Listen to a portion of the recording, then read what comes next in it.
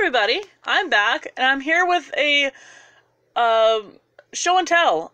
I figured since I was on the Toy Story kick lately, I would show you guys off one of my vintage. Well, I don't. Do you dare say vintage?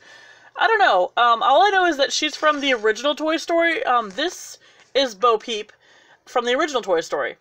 Now, I got her secondhand, so I don't know. I think she probably is missing her staff, and she may have came with sheep. I don't know.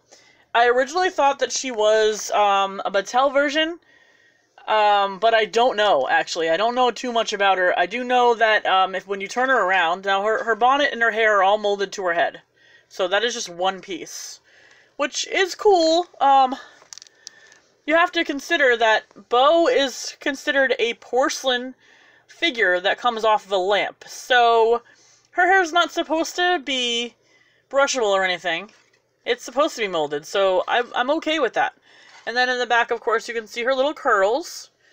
But right on the back of her bonnet, if I can get that to focus, it says Disney, made in China. So it is a Disney official licensed, but there's nowhere else on her body anywhere that mentions any companies as to who made it. So it might have been a Disney Store exclusive back in 1992.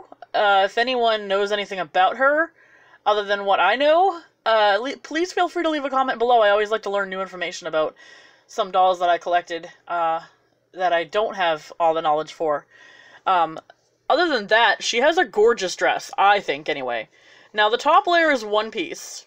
So you have these really poofy pink sleeves here, and then you have this other piece of fabric that's blue with a little bit of lace on top of it. It gives it a really good effect. And I think this is supposed to, like, represent maybe a jacket or something. But it's connected to the bottom half of her dress. And the bottom half is polka dotted pink with white. But if you lift it up, she also has a pettiskirt. A pettiskirt? A pettiskirt. I think pettiskirt. A slip. She has a slip that makes her dress poof out. If you notice, the dress is kind of poofed out. It's because she has a tulle slip underneath. And that's not all. I mean, it's elastic. It's not attached to the dress. It's its own thing. Let's see if I can show you guys that there without taking her off her stand. So it is its own thing. It's just some basic tulle, and it's got an elastic around it. And then underneath, she has her bloomers that go all the way down to her ankles. Those are kind of basic too. They're just the same blue color that is on the front of her dress. She also has, if you guys can see that, they're kind of a black rubbery sneakery shoe that fits on there. I don't want to pull it off because I've never taken it off, and I don't really know how they're gonna, go back on. As for articulation, it's very limited, so her arms go up and down. Her head goes back and forth and up and down, so her head's got a little bit of play in it. And then her legs just move so that she can sit, so they go back and forth.